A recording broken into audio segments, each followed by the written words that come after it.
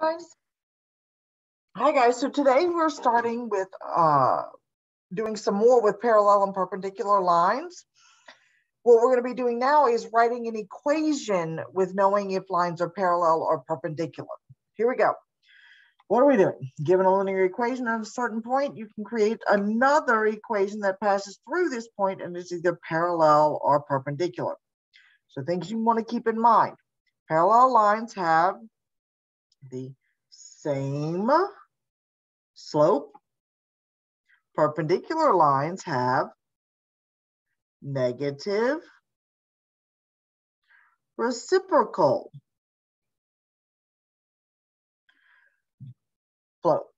slopes. Sometimes negative reciprocal I think of as opposite sign, and then reciprocal is flipped. It's kind of your common way to think about it. Okay, so let's work some examples now. Number one, write the equation of a line that passes through this point, -2, 7, and is parallel to the line y equals -4x plus 1. What you need to do is you've got to find out what is, so the first thing that you do is find slope. Well, in here, my slope is -4. Second thing you're going to do is plug in slope and point into point slope formula. That's the easiest one to use because then you can solve simply to y equals mx plus b. Step 3, solve for y to get into y equals mx plus b. Oh, you can't see everything.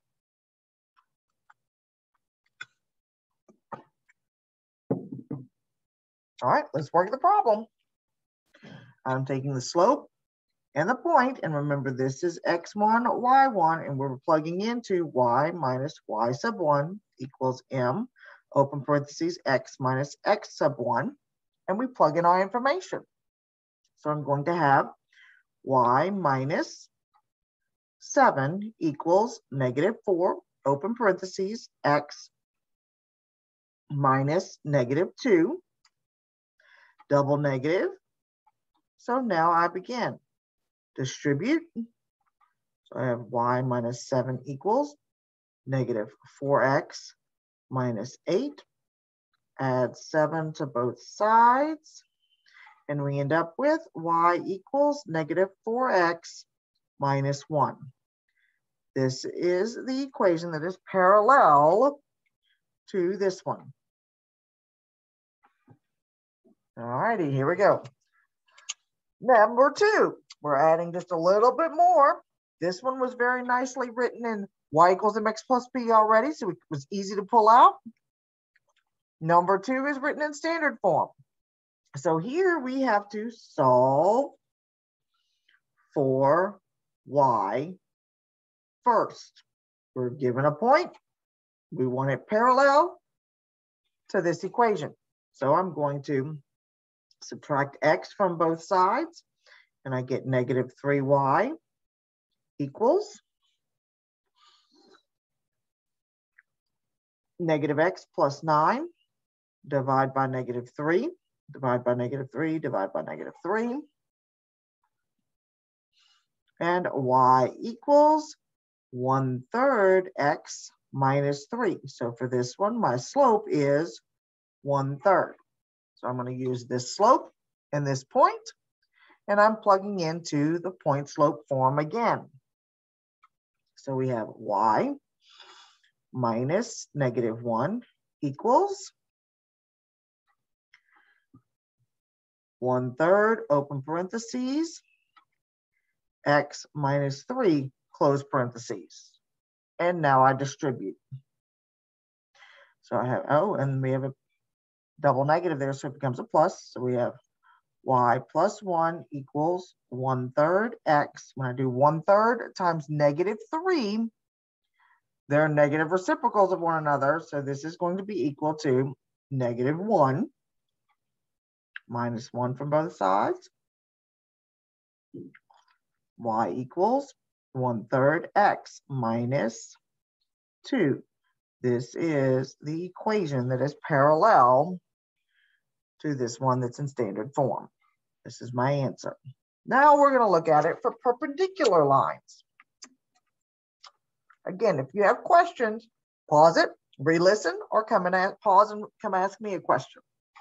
Number 3, or make sure that you put a question mark by it and ask me the next day if you're watching it at a different time. Okay, number 3, write the equation of a line that passes through this point, but is perpendicular to the line y equals 2x minus 4. Well, my current slope is 2.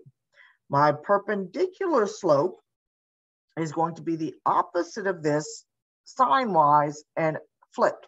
So that's going to be -1/2.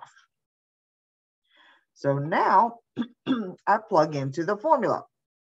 We have y equals y minus 3 equals 4.